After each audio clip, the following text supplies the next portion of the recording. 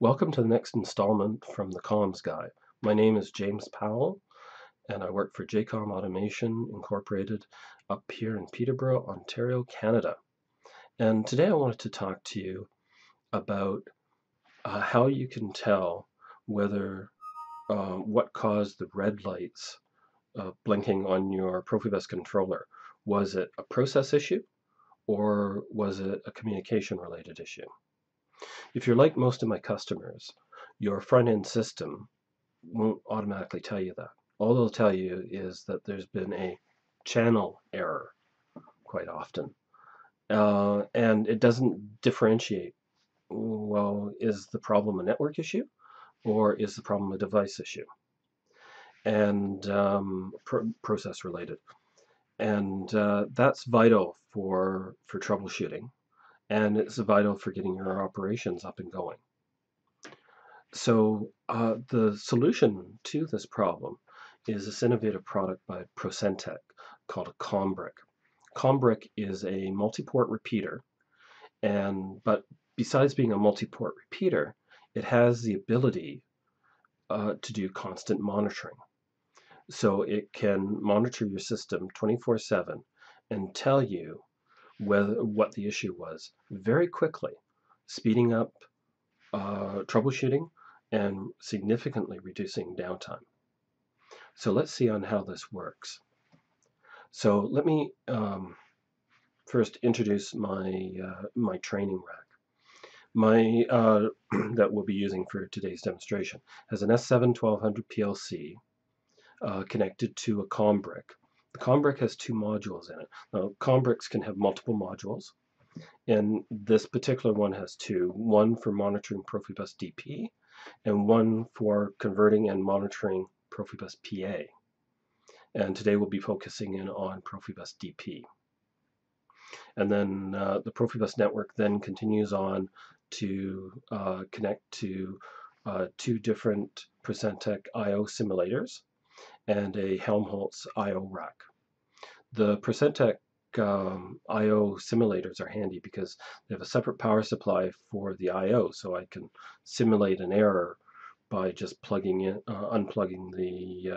the power supply to the I/O, causing an error on PROFIBUS.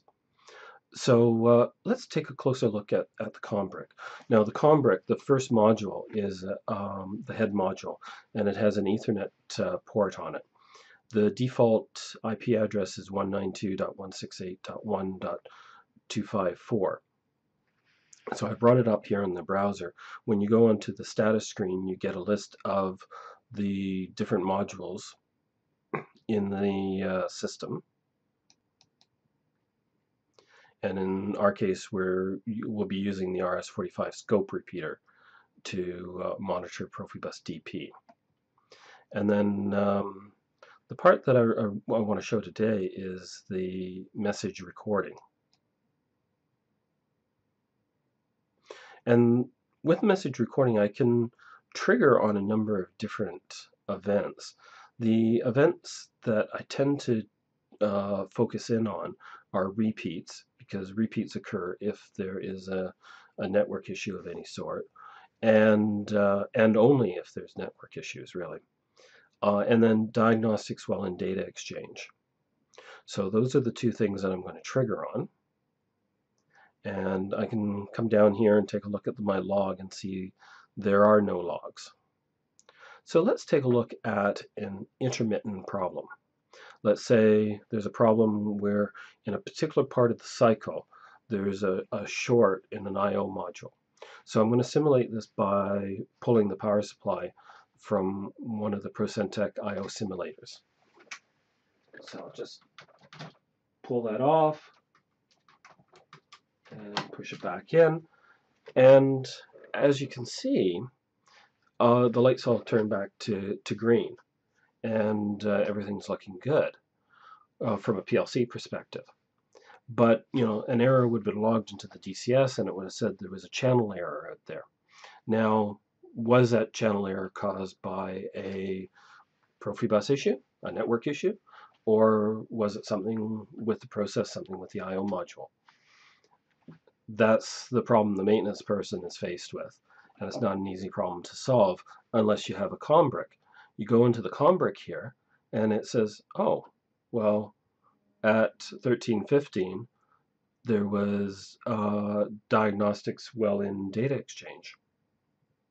And there's a file. Well, let's download it and open it with PROFITrace, because the constant monitor COMBRICKS has built-in PROFITrace, and it produces a PROFITrace file.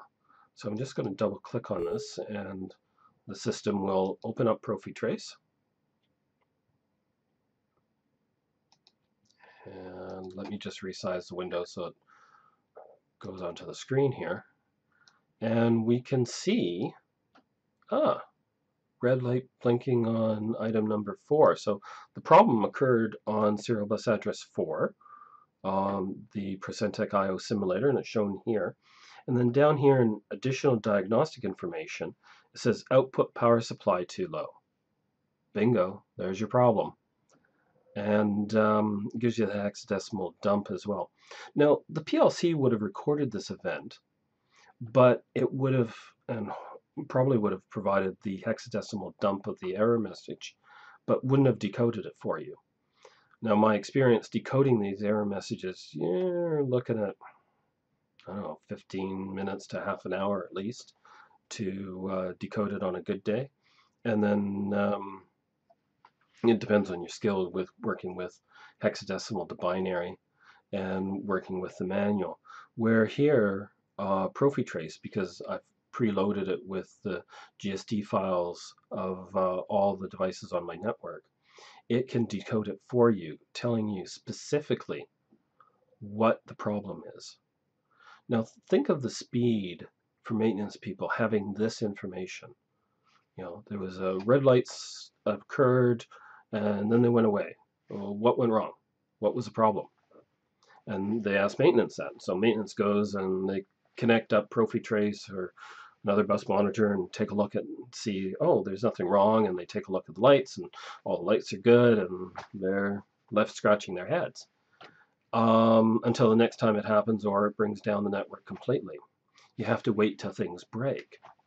Where with PROFITrace, or with, sorry, the COMBRICKS with built-in PROFITrace, you see it exactly what the problem is, and then you can go and fix it. Now, let's do this again with a network issue. And I'm going to break it completely. And I'll break it completely by, let's have one of the IO simulators go completely offline. Okay.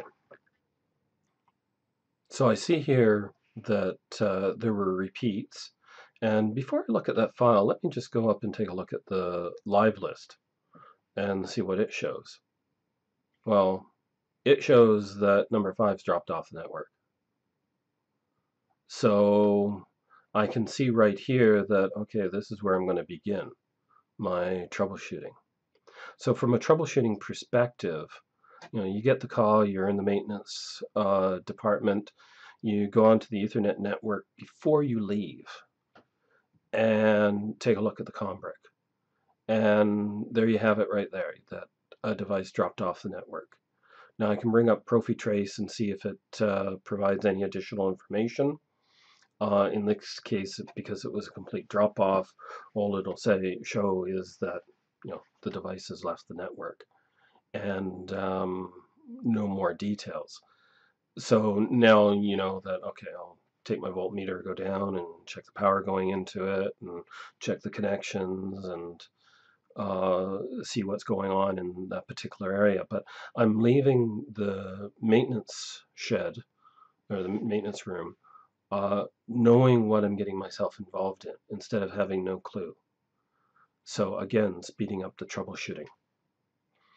So just to recap, with the COMBRICK and constant monitoring, we can easily tell whether the red lights were caused by diagnostics while in data exchange, whether it's, you know, process related, was something went wrong with one of the field devices, or with repeats that it's network related.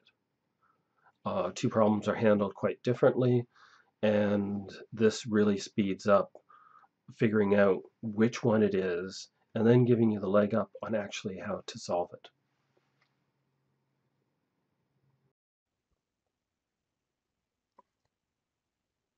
Today's video has been presented by JCOM Automation Inc. For more information about our products or our training courses, please see www.jcomautomation.ca. Thank you again for your time and attention. My name is James Powell. Bye.